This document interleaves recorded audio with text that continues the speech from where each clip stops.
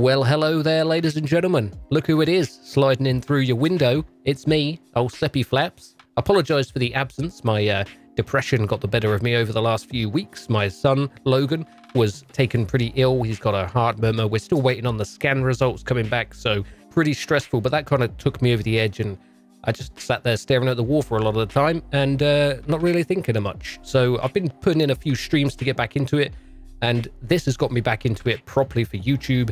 The status update for January 2019 for Namalsk, which is, to be honest, what a lot of us are waiting for with DayZ, other than the content patches for normal DayZ, helicopters, other weapons, etc. So let's get into it, shall we, by doing what I do best, reading what other people write and making a video out of it. And Sumrak, creator of Namalsk, says, "The end of 2018 was very busy for Namalsk. The reception on the teaser trailer was amazing, and it definitely motivated me a lot in pushing things forwards.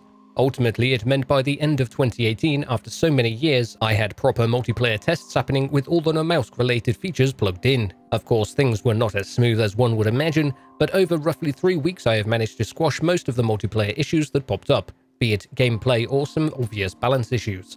Tests conducted so far were done with 1 to 3 people and aimed at testing basic functionality. In the coming months, more tests will be conducted to analyze server performance and overall availability of the loot for the 30 to 40 player count target." Let me know your guys' thoughts on the 40 player count target in the comment section below. Do you think that's about the right amount for Namalsk?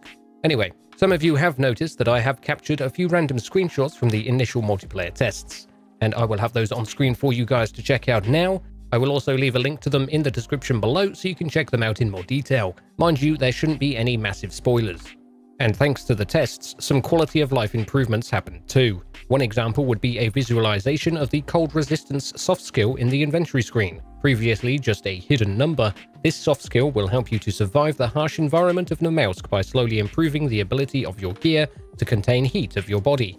The more exposed to cold you get, the faster it will improve. This skill grows slowly over time, and it can take a few evening sessions before reaching its maximum.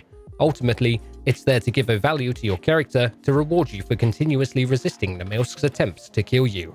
In the coming weeks, I plan to look more into balancing the cold survival. While there are some quite game-breaking issues with the vanilla systems, such as items not losing the heat, they do not completely prevent me from experimenting with all the environment variables at this point in time.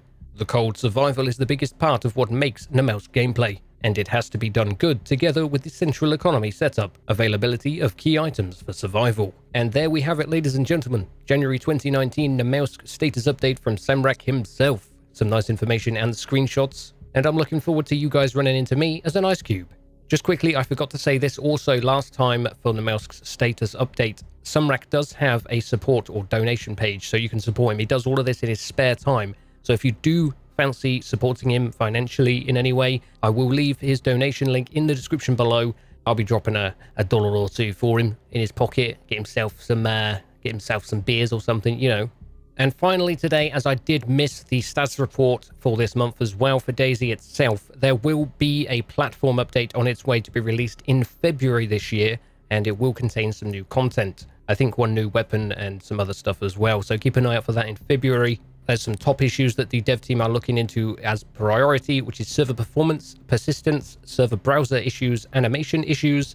They're also going to look into the modding side of things to help modders out, I guess, curiosity, creativity, community, by delivering significant modding improvements this year, like documentations, samples, and fixes to make new things possible. So, sounds good. It'll be handy for a lot of us, because we're kind of guessing at the moment from working on Armor 2, Armor 3, etc. Now, the final thing that project lead Eugen mentions in this status report is about there being no more status reports as we know it from now on. This will be the kind of final one in this form. I'm a little bit worried about that.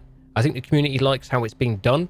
They like these updates. We know thousands of people are watching my videos and anybody else that makes them. I know Running Man talks about them on his streams. A lot of people are interested in all this information. So I think stopping them altogether would be a bad thing, but they're not going to stop getting information out to us. To directly quote Eugen again, status reports will no longer follow the 2-week period. Instead, we'd like to think of ways how to more actively work with what's happening in the community, engage in the events organized by community server owners, and improve the direct communication across channels. So they will be still communicating with us and in some form. Not 100% sure how and what. Maybe Twitter, Still, I don't think the status reports should vanish, unless I'm misunderstanding it. Maybe do the status reports once a month instead of 2 weekly. We'll have to see what happens, but let me know your thoughts on this in the comments below. I'm looking forward to, and I'm sure the devs will have a look as well, and find out what your thoughts are on the status reports changing and or not being a thing, possibly. I'm curious. Well, that's it for this week's video. January status reports for both Namalsk and DayZ itself. Just a quick little highlight for you, ladies and gentlemen. It's good to be back. It's good to be back. Don't forget to hit that subscribe button, smash that like. I will keep you updated with more videos. Let's get back on track. Stay positive, and I'll see you peeps next time.